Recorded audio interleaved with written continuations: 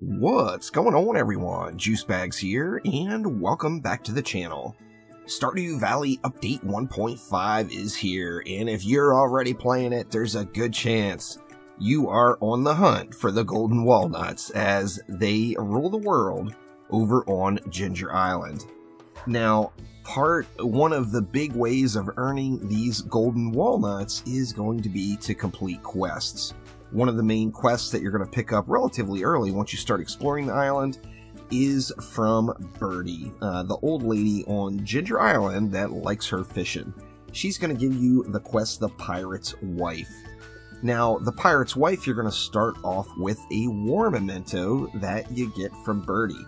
Now, the most challenging thing for me personally with this update so far is getting stuck in my head where everything about Ginger Island will take place on Ginger Island, and that is not the case.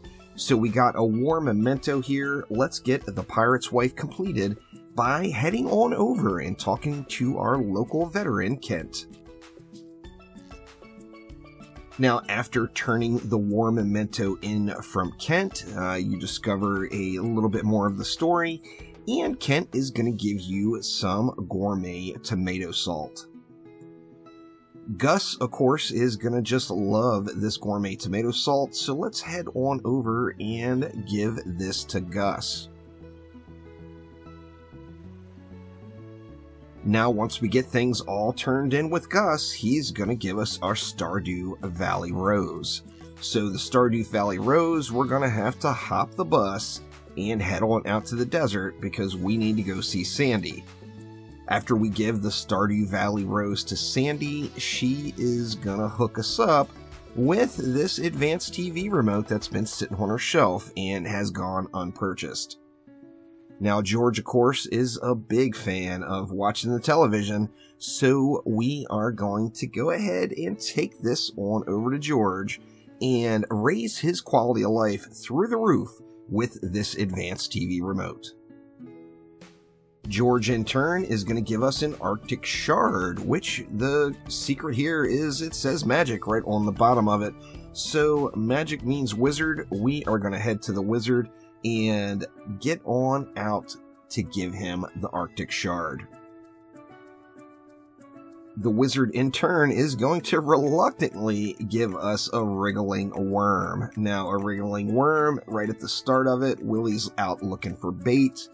Yeah, Willie wants the wriggling worm, and that's going to be his special bait to catch his fancy catfish that he's been hunting down.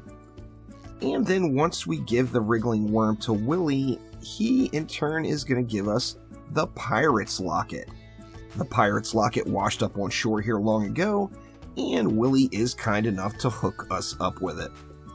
Now, if you were like me and you're completing this quest line in the middle of the summer, one problem you're going to find is Birdie doesn't fish in the rain, and it rains almost every day on Ginger Island throughout the summer. So as soon as you can find a day that isn't pouring down the rain, you want to head back on over to Birdie, turn in the Pirate's Locket to her, and complete the Pirate's Wife quest line. Birdie's going to hook you up with a large stash of golden walnuts and a recipe to make fairy dust. Hopefully this helps everyone out in completing the Pirate's Wife. Birdie is one of those NPCs, and the golden walnut hunt, remember, is very limited, so you're going to get so many from fishing, you're going to get so many in the caverns, or from mining, you're going to get so many from combat. You're going to get the rest of these to fill in the rest of what you need directly from NPCs in completing these quests. Thanks again, y'all, and I will see ya next time around. Take it easy.